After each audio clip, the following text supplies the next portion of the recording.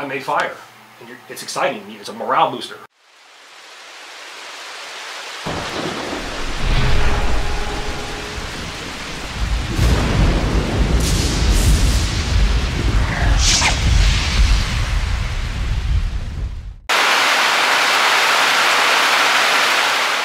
Alright, so we're starting this video off different. We're at the cabin in the swamp. I'm out here because I finished my online classroom. I had to go back and reshoot a bunch of scenes, things I wasn't happy with, things I thought, well, I can do that better, or a different angle. I also wanted some inclement weather in there for wet weather fire starting, and it rained last night, so I was able to get that. So I've been running all week. So I'm here, all my gear's here, so why not do a video here? Alright, so with that said, I mentioned last solo overnighter, last Sunday, that I was doing 3 videos a week, and I did that. No matter how clear I make it, most don't understand it, and they seem to miss still. Well, they had the question, is this a video instead? Is there still an overnighter? What's going on? Last week I changed it, said I was going to do 3 videos a week, because that's what YouTube wants, so I'm seen and heard. So I went ahead and did 3 videos. We did a tip or trick early in the week, followed by a midweek video. Now we're doing our overnighter, okay? Or our makeshift overnighter, because I'm already out here. The overnight portion was last night. So from moving forward, you're going to get 3 videos a week. Today's video, this is long-winded, but today's video I want to break down a bare bones minimum kit that's designed to keep you alive. There's going to be zero comfort in this, period. Whether you're sitting outside in high winds, rain, snow, it will work in all environments. The only one it won't work in is if you're sitting there on Mars because there's no air, or the middle of Antarctica because there's no trees or any way to build a shelter. Okay, so most people aren't going to be dropped off a helicopter to the center of Antarctica or on top of Mount Everest and dropped off and said, go survive. That's not reality. What is reality is people in America, there's forests, there's trees. You're going to find some type of shelter somewhere, either from a downed tree or a tarp or a poncho that you brought, okay, or a simple rain jacket. Okay, so I want to focus on common sense. I want to focus on as minimum and bare bones as you can get. Build that kit and use that same kit as a base for larger kits, like get home bags, bug out bags, emergency car kits, which are all the same thing. We'll do a video on that in the future. So with that, let's go ahead and kick this off with what I think a minimum bare bones kit should be, that's designed for one purpose: to keep you dry, keep you warm, keep you hydrated, and keep you alive. So before we get any further, let's talk about this small setup right here. Yes, there's no comfort whatsoever in that. Will I be covered from elements? Yes. Can I trap body heat? Yes. Can I stay hydrated? Yes.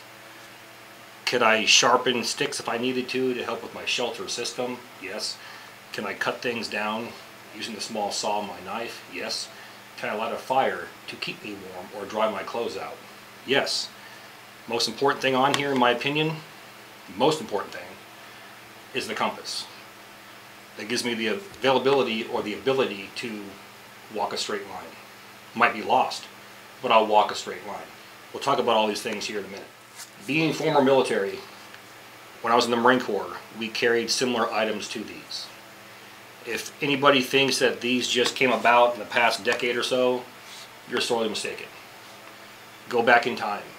Revolutionary War, people had a backpack, they had a candle, they had a knife, they had some type of tent, they had some type of rope back then.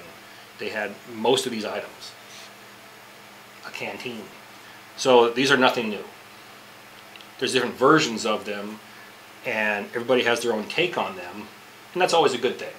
You have fresh information and fresh content, okay? But the reality is, these things have been around for a long time. Thousands of years. Some version of this has been around for several thousands of years. Clear back to Ötzi the Iceman. He had basic setup, and they were out there on the move, on the go, in the snow. No, it's not a full tang knife. No, it's not a Rambo knife. It's a simple pocket knife. This is the Ranger Grip, or the Victorinox Ranger Grip 78. It's non-serrated. Has a 3-inch blade on it. An important feature, has a saw. Now I can cut small saplings down. If you look at this, you could easily cut down 2.5-inch diameter logs and construct a simple shelter or some type of bipod to go with my poncho or tarp.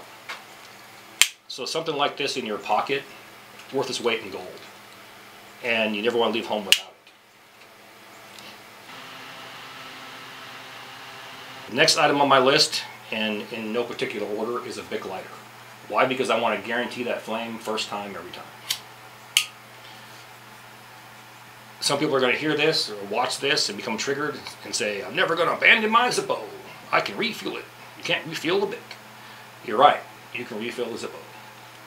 In the woods, if you're separated from your gear, your canoe rolls over, and all these scenarios that survival and bushcraft has, where are you getting fuel to refill your Zippo? You're not going to find that in the woods anywhere. Before we get too far down the trail, the Etsy store is open. Once again, my Etsy store is open. Go to my video description box, click on my Etsy link, and check it out. We got between 7 and 10 cold handle skillets. We have the hat patches, bag patches, universal patches. We have the meat forks, we have frog gigs, we have regular forks, military harness, and a whole lot more. So check her out. Once again, my video description box, the Etsy link. Click that bad boy, and thank you for your support. Also, if a Zippo gets wet, dropped in the creek, and say you recover it, you don't have the ability to simply blow on it and dry it out. You have to get the cotton out of there, dry the whole thing out, make sure it's completely free of moisture, then refill it, and then it actually will work. Whereas this one right here, you have a child safety lock on here. You have this small wheel and a small piece of flint. Once you've blown on it and shook the water out of it, 9.5 times out of 10, once the water's removed from that tube and the gas escapes, it will be lit by a spark. And I'll show all this next week. So that's why I prefer a Bic lighter, or the equivalent of a Bic lighter, over a Zippo any day of the week and twice on Sunday. And like I said, we'll get into this down the road. But for an emergency Barebones kit, this gives me the ability to light a fire immediately and get warm or get dry. And those that follow my channel, you know that I have a military harness, and I just stated that. And in that harness I have my titanium bottle, and I have a plastic canteen with a nesting cup. Now, I do that for 2 reasons. One, the nesting cup fits the plastic bottle that fits in the pouches. The nesting cup does not fit inside this, and it won't fit in the pouch. So if I want my nesting cup, I got to have some type of plastic bottle. Okay? So that's part one. Part two is I have a container I can boil in, and I have a nesting cup that I can boil in. So why can't I transfer the nesting cup water into the plastic bottle? Bottle A cools down, boil this one, bottle B cools down. Now I have a third option of a nesting cup to boil more as well. So if I'm covered in all those aspects and it works, how is that a problem? Cordage. Now, I stated on my channel, I no longer carry paracord. And I put out a tip and trick video and somebody says, he's got paracord, he said he don't carry it. You're right, I don't carry it. I put paracord there so that you can see 3 different options. And if you noticed, there were 3 different types of cordage, and one was a rope. I don't walk around through the woods with rope unless I'm doing some type of video on, like, say, the predator trap in the woods, or I'm showing you how to tie a rope for a rope bridge, things like that.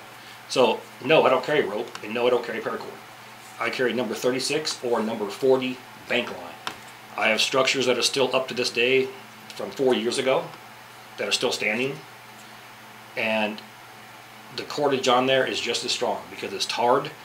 It is rot resistant, not rot proof, and this is a lot lighter. I can carry more. 100 foot of paracord is the same size as this, and this is about 250 feet because the roll is probably about it's about a third gone. Okay, so doing the math on that, you get more bang for your buck. So why not carry it?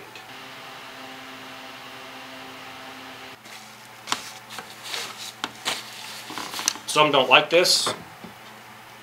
but I don't care because I've used it several times in the military, and I've used it several times on my channel. I've used it several times at the school that I taught at. When you're on the go, when you're on the move, it is easier to throw a poncho over your body than carry extra rain gear. And here's why. The poncho you can use for a shelter.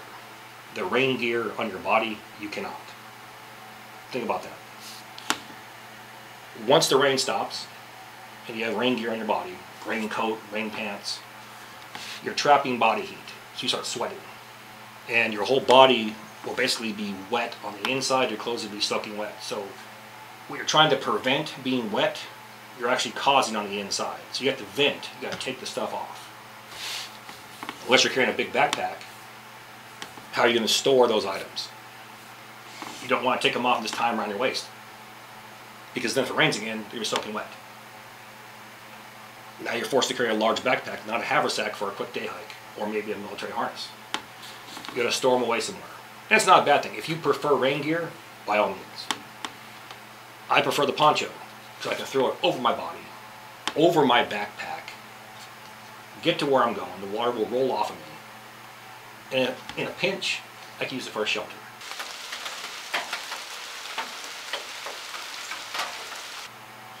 At the very least, I can sit with a poncho on, put a stick here, raise it up, sit back, have the fire in front of me, trap all of that heat underneath me, dry myself out, and worst case, lean up against a tree and rack out for a few minutes or maybe an hour or so.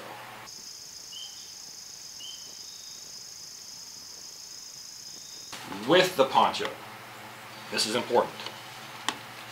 I want to include some type of trash bag. This is not a 55-gallon drum liner. This is just an ordinary household 13-gallon trash bag. It's very thin. It can rip open easily. But why I've included this is, say you find some tinder along the way, you want to throw something in the bag, keep it dry if it's raining. If it's snowing, worst case, if I found some dead grass or dead leaves, I can stick it inside here and just create a seat that I could sit on to get off the ground.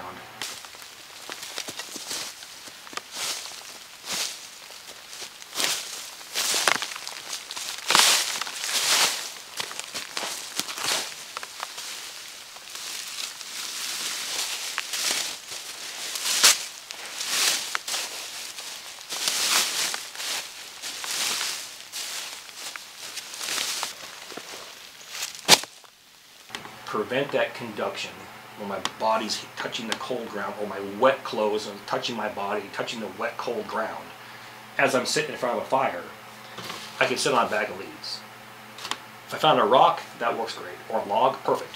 If not, a bag of leaves. I can at least sit on it, lean back against a tree like I said, open the poncho up, and at least trap that heat. Worst case, if I made some type of shelter, I can lay on it from my core up and protect those vital organs. There's no comfort in any of these items except mentally knowing that you have them. And that in itself is a morale booster. Think about that, okay? Knowing that you have something when crap hits the fan, and knowing you have options, even if you had no idea how to use any of this stuff. Oh, I have this. Oh, I have that. Oh, look, I have a lighter. I can make a fire. Say it took you 2 hours and half this big lighter to get a fire going because you had no skills at all. But you got one going. You'd be like Tom Hanks. I made fire. And it's exciting. It's a morale booster. Oh, I'm getting rained on. I can put a poncho over me. Oh, I'm staying dry. You know, accidentally start feeling the heat go underneath and go, I'm trapping the heat. You know, so again, to a normal person, they see this and they're like, hell nah.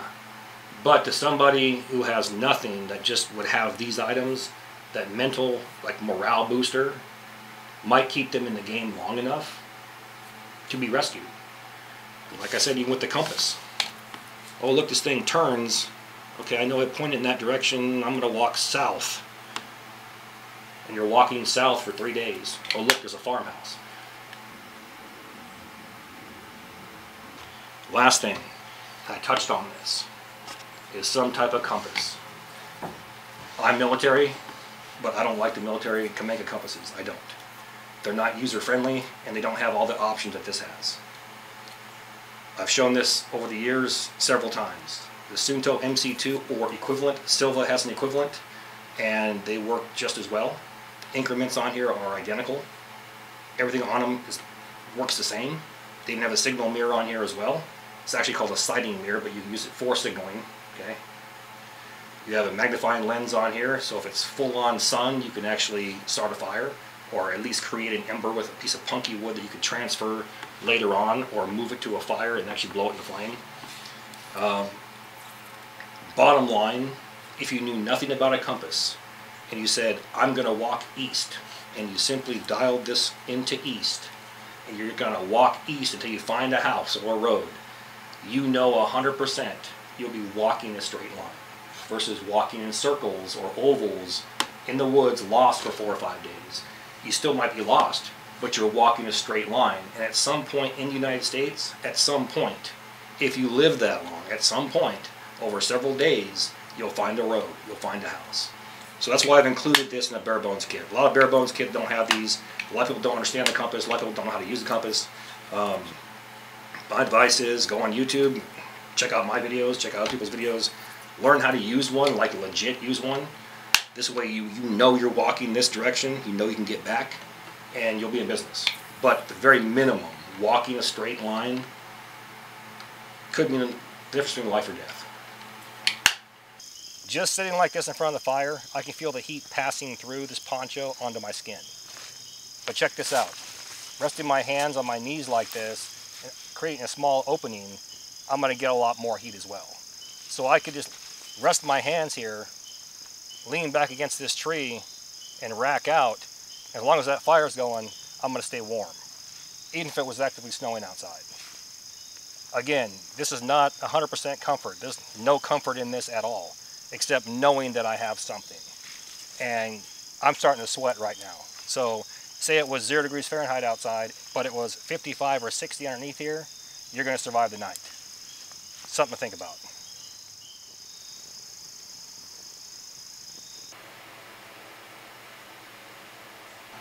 Let's go ahead and end this bad boy off. With that, all of my videos can be found in 2 places. One, my Amazon affiliate page, and 2, my Etsy shop. Both links are found inside my description box. Now please do me that favor. Hit that like and subscribe button, then ring that notification bell. Once you ring that bell, please select all notifications. And as always, thank you for your comments, views, and support. Thanks for watching. Get out in the field, have some fun. I'm going to catch you next time.